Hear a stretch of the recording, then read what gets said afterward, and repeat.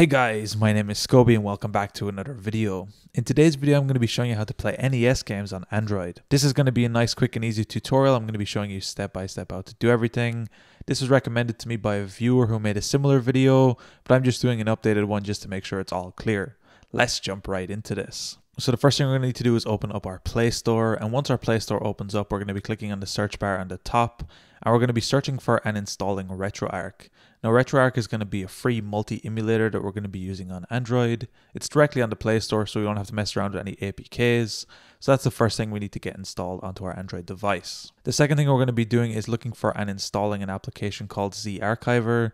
This is something you may or may not need depending on where you get your games from, but ZArchiver is going to be an extraction and file management software for Android that I'd recommend having on your device regardless.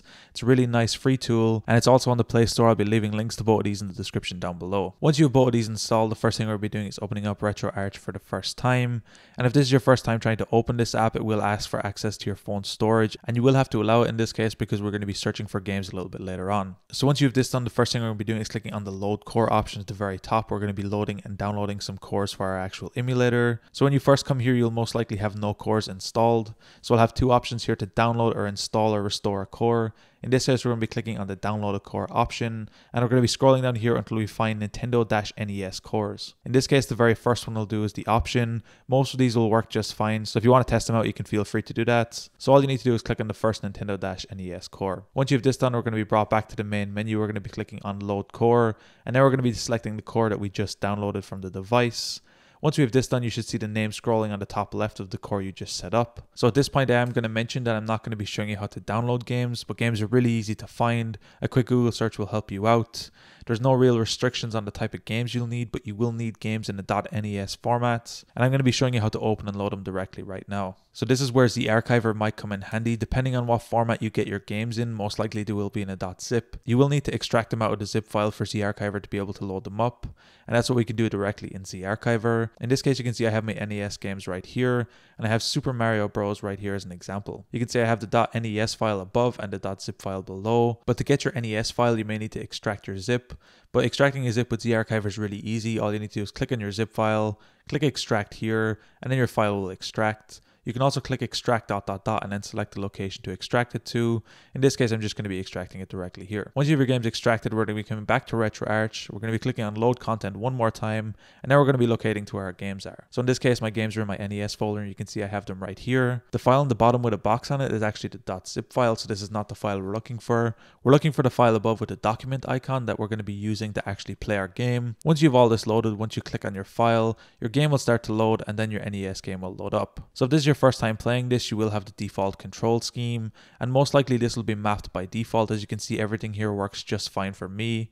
The game seems to work perfectly fine. Everything's at normal speed. The sound and everything was good. And if you are noticing any problems, I'm going to be showing you a couple of settings we can look at in a second. Or I'd recommend checking is to download another ROM and make sure everything's loading correctly. Otherwise, you may need to download a ROM for another service to make sure that everything is good with the ROM itself. So to actually go back to the settings, what you'll see is a little RetroArch icon and a circle bubble. What we're going to be doing is clicking this, and that'll bring open the menu. From this point, we're going to be clicking on the close content option, and that's going to be closing down the game. So we'll go back to the main menu itself, and we're going to be looking at some options here. So the first thing we're doing is clicking the cogwheel on the bottom right of our menu, and this is going to open up some extra options we'll have here for our device. So the first thing we have is the drivers. I'd recommend leaving most of the things here by default. After this, we then have some video options. You can come in here and mess around with some things, set up some scaling, synchronization, but for the most part, this should be fine. I'd only recommend coming in here if you're having some difficulties. You can experiment with the different settings to see what works best for you. And then the last thing, and probably the most important thing, is the input. This is where we're going to be able to map different controllers and different devices. You can easily come in here, set up the different input types into different slots, and you'll be able to set up different controllers and map them all directly inside RetroArch. Anyway guys, it's that easy to play NES games on your Android device. If you guys enjoyed this tutorial, be sure to drop a like. Subscribe if you're new. Check out the other videos on the channel. I'm going to be leaving a link down below to my PayPal if you found these videos helpful and you want to support me. Anyway guys, thank you so much for watching. Until next time, as always, keep it saucy. Peace.